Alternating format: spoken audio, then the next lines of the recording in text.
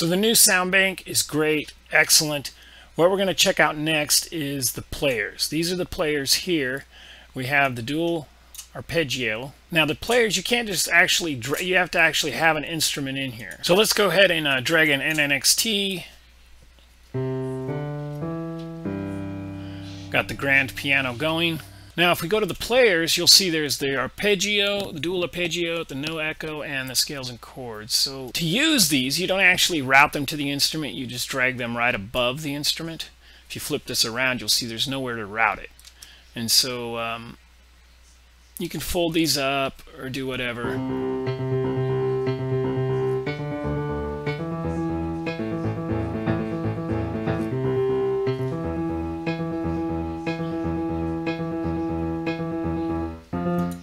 You know, and kind of go crazy with it.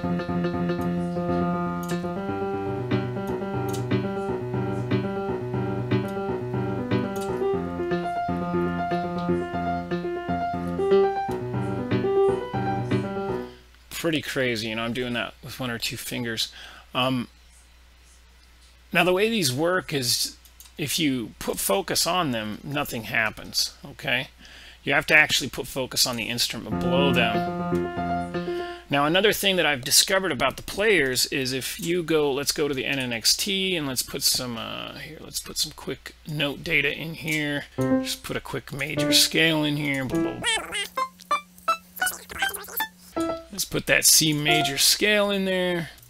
How much more exciting can you get? Okay, so there's my C. Let's play that. The L. Let's drag this out. So this is going to scale. I'm going to drag it out to 8 bars here. And so this is basically a, you know, C major scale on the grand piano. Now,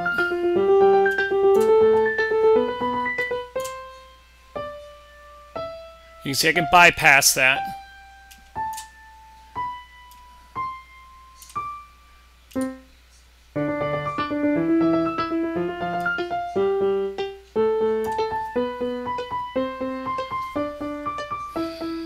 Now, where the true power, I think, comes in with these players is this button, Send to Track.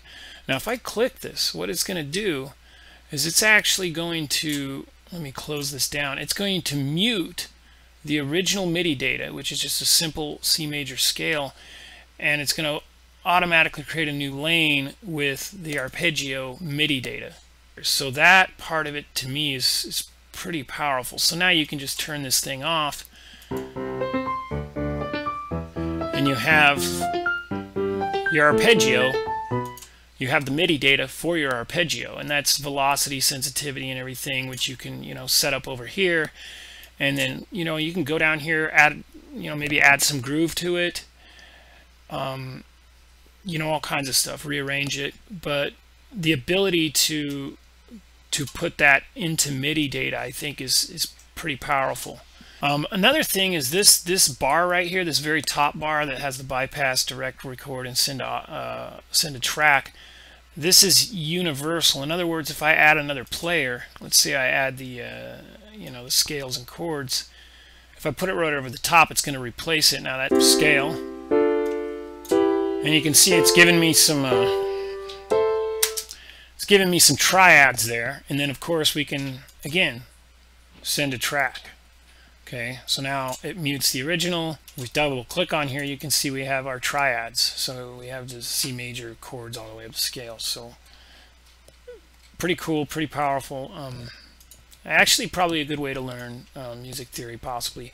Now you can add these together. If you drag right there, you can do that. You can add all 3 of them. But the thing is this original, but this is kind of the header. This is the header for the players. It's gonna, this header is the same. It doesn't matter what player you put in here, even if you put all 3. In other words, each player is not getting its own header here. So this controls all of them. So let's do that whole thing again. Let's delete this. Let's unmute this. Go ahead and play that.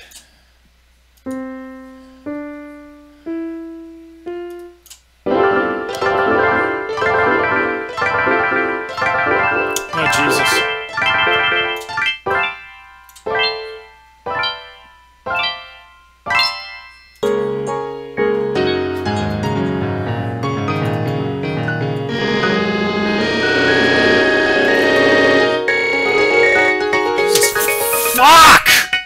Be careful with this thing.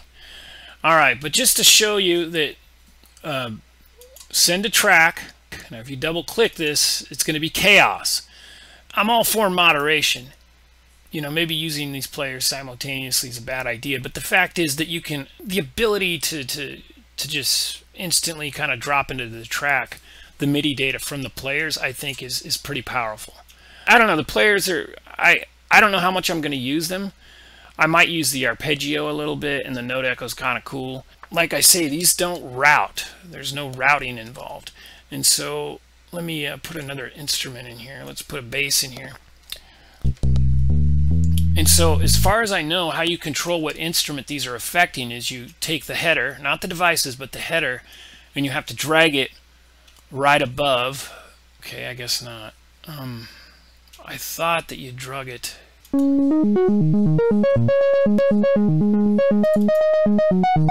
Sure, why not?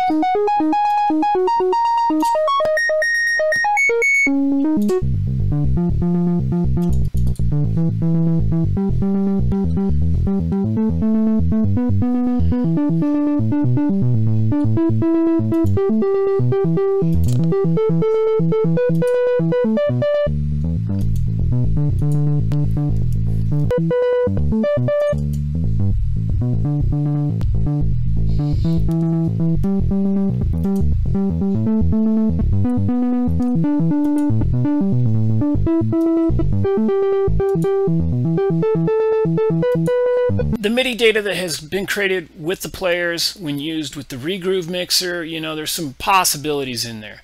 What you want to be careful of is, like I say, moderation. You don't want, you know, it is a tool. These buttons over here, very powerful. I love them. I love them, don't get me wrong, because I like to work on the mixer one part at a time.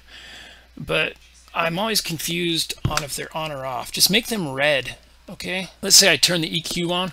See how that lights up red right there? It's like a light. You can see that, okay? These buttons, I wish they would light up, because if I come here and I got half on, half off, I'm not sure if I'm closing or opening stuff. Just little things that I constantly, and I know I should know this, but it's still like, after using this program for years, I still get, when this is half on and half off, and I come into the mixer, I'm like, okay, what's open and what's closed? I can't freaking tell. Just little things like that. All these little things really, really add up. I still would love to see buttons down here for every single panel. This F8 panel, it's still floating around over here. It's still floating around, and why not have a button that opens this panel down here in the transport panel? That's something I went over with the Reason 8 review. But just little things. So yeah, that's basically kind of my general review. Like I say, it's not a good or a bad review. It's actually, I think this is a good, these are good tools. These players are really good tools. And the darker interface, the pitch correction is really, really cool. I believe the line 6s are gone. You know, Reason 8, they gave us these guitar amps. I don't think I've used them once. But yet you can buy them in the Propellerhead web store. I know we'll get new sounds through the Reason, you know, through the sound bank, but it would be nice to have a new device, or at least some updates of current devices. You know, have this stuff updated. You know, more streamlined. I think the sequencer has actually matured quite a bit. You know, I really kind of like the sequencer look, especially with the darker interface from what I've seen. And the mixer, I still want to be able to widen these channels or to collapse them into a mix bus, stuff like that, you know. I think that this should be a name your own price upgrade, just because there's no new devices. There's no, this NNXT is great, but I want something that I can just use with one sample, loop it up, kind of like, this is a great multi-sampler, but I want something like an updated sampler. I can just specifically focus on one sample, one sound. The Korg, the redrum definitely needs updated. I can't see what's going on. I guess I would have liked to see some of the old devices upgraded, but maybe they should offer something like, you know, this upgrade, there's no new devices. Yes, there's players, but there's no new devices. You know, you pay the $129 for an upgrade, and go ahead and here's a $50 or $100 voucher Propellerhead store to put towards a rack extension. Or this is a voucher that you can only use on a Propellerhead rack extension. That way they're getting the money anyway. I just feel kind of between, you know, the 129 for Reason 8 and the 129 for Reason 9, that's, you know, that's nearly $300, and there's not a whole lot of difference between 7 and 9. And I feel kind of like, well, that's 2 upgrades, and I still feel myself. I was very, very ambitious and excited for Reason 9. I was expecting more, but again, it's Reason 9, you know. I just honestly feel like the whole Reason workspace kind of needs overhauled at this point. Anyway, this is Chill Computer Guy. Sorry about the ramble. We'll probably cut this up, but we'll try to have this done the next couple of days. All right, Chill Computer Guy. We'll see you next week.